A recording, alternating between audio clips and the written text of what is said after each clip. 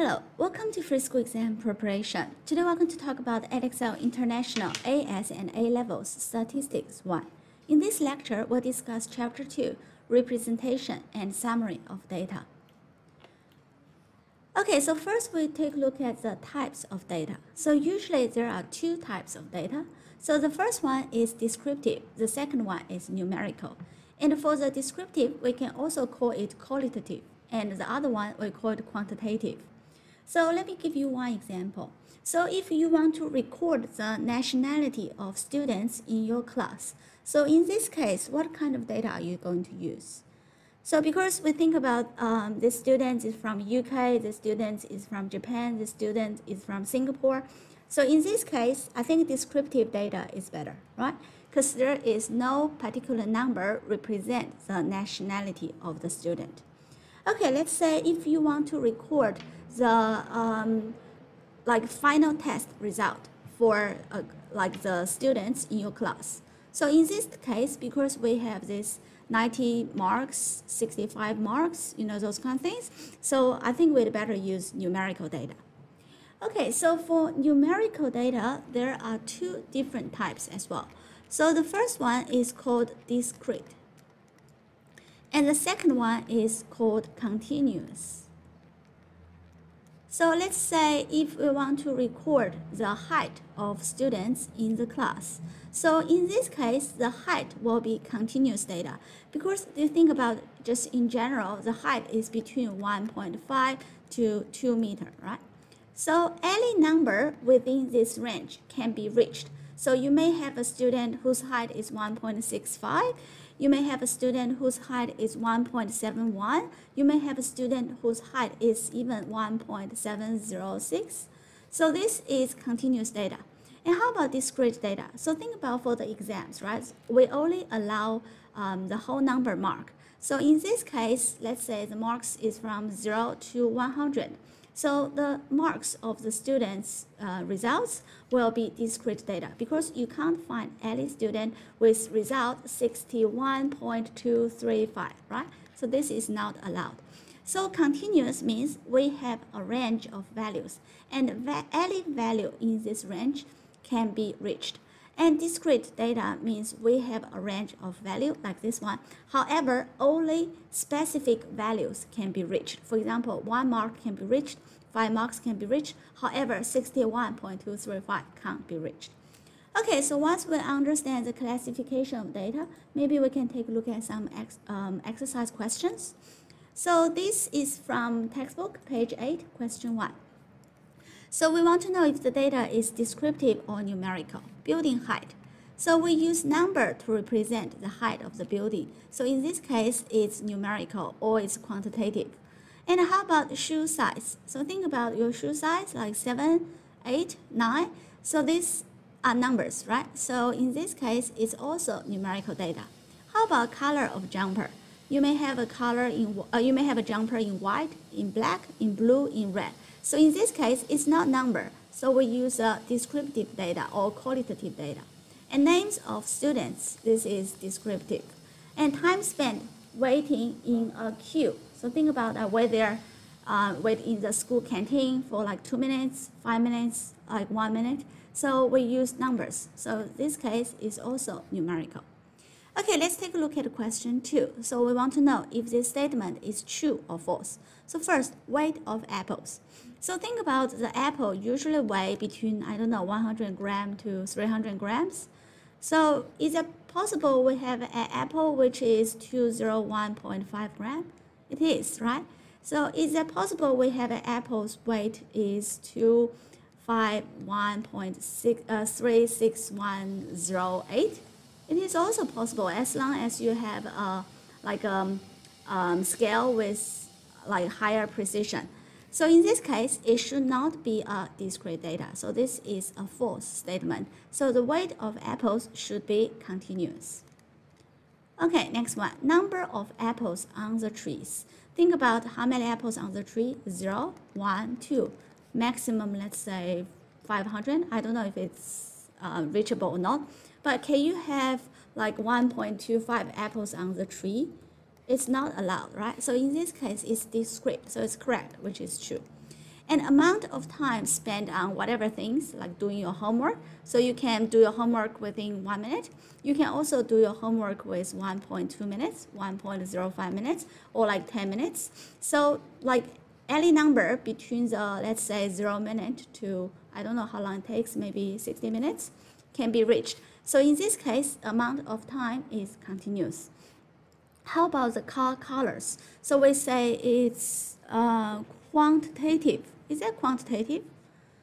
No, right? So because the car can be black, can be white, can be red, can be blue. So those needs to, we can't use numbers to represent the car color. So in this case, it's not quantitative, it's descriptive. So I can't remember this is quantitative or qualitative anyway, but for sure we know this is descriptive. Okay, so this is for question 1 and 2 on page 8. Okay, now let's just take a look at how we can organize data. So sometimes we may have thousands of data. So how do you organize them? You can use frequency table, right? So frequency table shows, let's say, if we have 1,000 students and they take a mock exam, and the mark is from 0 to, let's say, 100. Okay, so we can say here is 0 mark, and how many students achieve 0 mark? 0. How many students achieve 1 mark? 0. And then continue. How many students achieve 60 marks? Maybe 30. How many students achieve 61 marks? Maybe 20. And how many students achieve 90 marks? Maybe 100. Right? So this can be our frequency table. So basically, on the left of this table is a value. So depending on what value you are measuring. So in this time, it is a score of the exam result. And on the right-hand side, we call this frequency. So this 30 represents that we have 30 students achieve this 60 mark. And 0 represents that we have 0 students achieve this 0 mark. And 100 means we have 100 students who have got a mark of 90 in this exam. Okay, so this is frequency table. But still, it looks quite complicated because here, think about we have marks from 0 to 100. So we may have 101 rows. So in this case, we can use something even more organized, and we call this grouped frequency table. Okay, let's just take a look at some examples, maybe the one on the right. So we have a weight of kilogram, and we have this frequency. I can't remember like what kind of weight it is. Let's just assume this is a weight.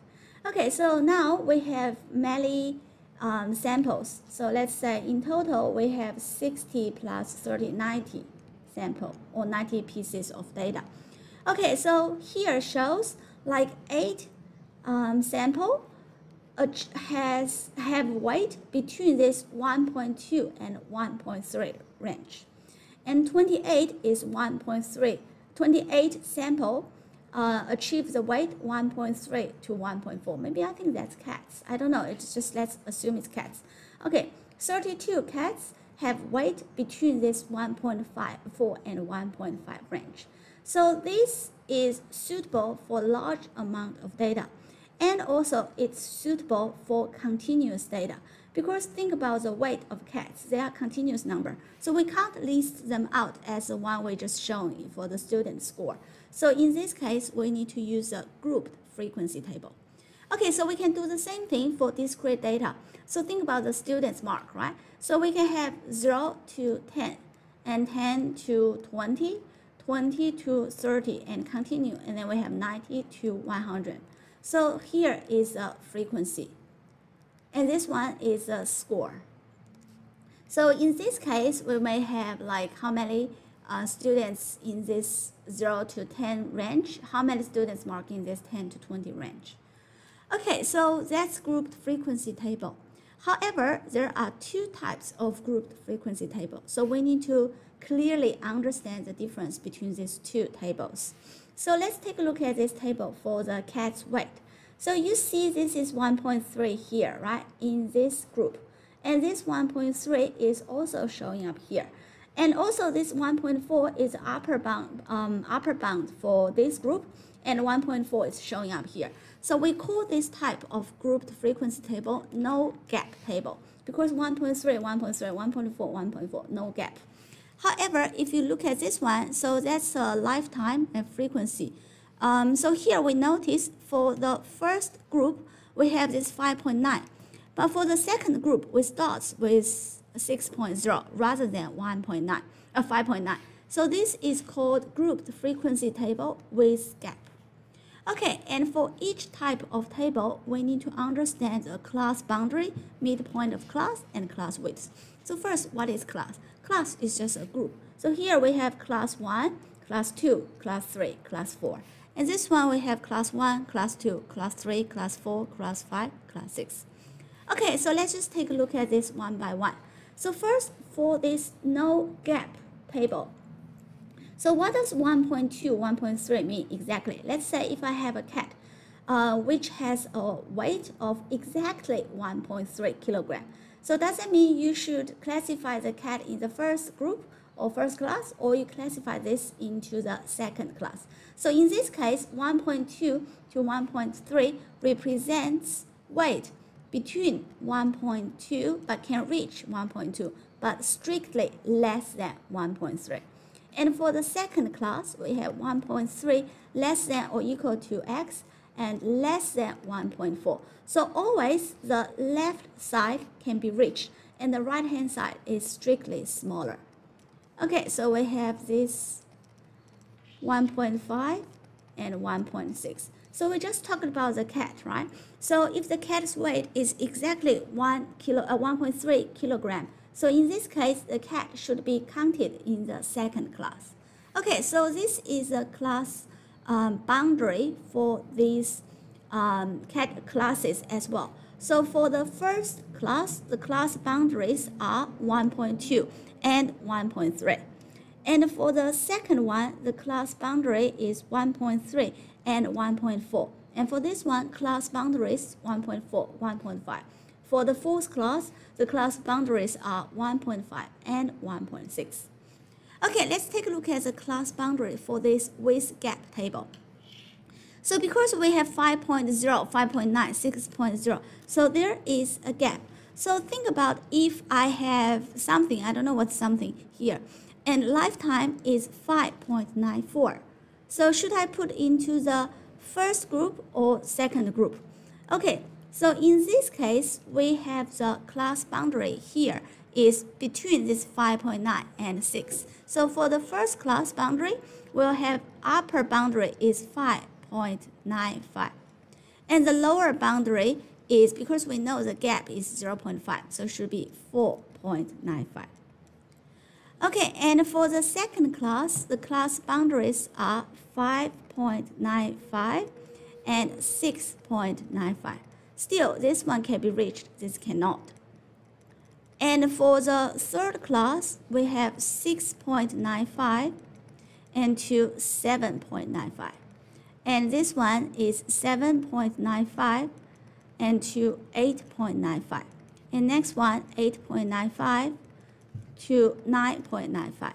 And finally, we have 9.95 to 10.95. Okay, so those are the class boundaries for this with gap table. Now let's take a look at the midpoint of class. So the midpoint of class is just the midpoint, or it's an average between these two boundaries. So for this one, it's just 1.2 plus 1.3 over 2. And this one, 1.3 plus 1.4 over 2. And 1.4 plus 1.5 over 2. 1.5 plus 1.6 over 2. And for this one, it will be 4.95 plus 5.95 over 2. And this one will be 5.95 plus 6.95 over 2. And then you can continue. Okay, actually, we notice, let's just take a look at this class 2 here, right? So the midpoint for class 2 is 5.95 plus 6.95 over 2. And if I give 0.05 to the left, so this becomes 6.0 plus, and then I take this out, 6.9 over 2, right? So that's exactly these two ends average. So sometimes you can just use these two ends to do the calculation, although the values are the same. However, you need to understand the idea behind it because we are using the boundary. It's not these two numbers. Okay, class width. So it's just like the upper boundary minus lower boundary. So for this one, it's just 5.95 minus 4.95, so which is 1. And for this one, 6.95 minus 5.95, so it's also 1, and you can continue. And for this one, it's 1.3 minus 1.2, which is 0.1. And this one is 0.1. Okay, and usually you can see like some the group frequency table with equal class widths among different classes. But sometimes we may see some classes, they may have wider range, and some class has a narrow range. So depending on the type of data. Okay, so that's how we organize the data. Okay, so that's everything for this lecture. We hope you have enjoyed it and wish you good luck with your exam. If you are interested, please subscribe to our YouTube channel, Free School Exam Preparation. Thank you.